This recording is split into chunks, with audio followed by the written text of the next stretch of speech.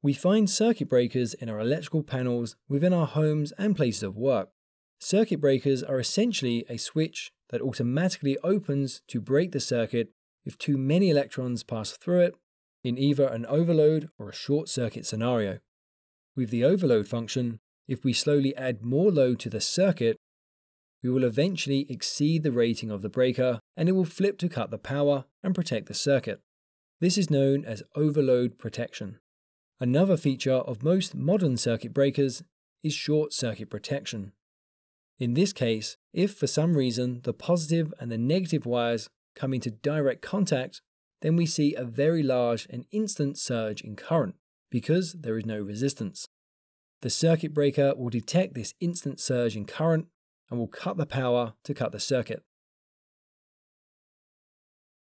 In North America, we find another device called a GFCI, or a ground fault circuit interrupter. In Europe, this is called an RCD, or a residual current device. These basically monitor and compare the current in the supply and return wires to a circuit. If the current coming back is not equal to the current being supplied, then the electricity has found another path and is leaving the circuit. It could be passing through a person, so the device cuts the power. This happens extremely fast and with a very small tolerance to help protect electric shocks and keep us safe.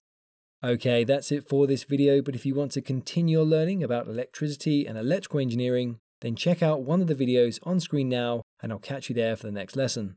Don't forget to follow us on Facebook, Twitter, LinkedIn, Instagram, as well as theengineeringmindset.com.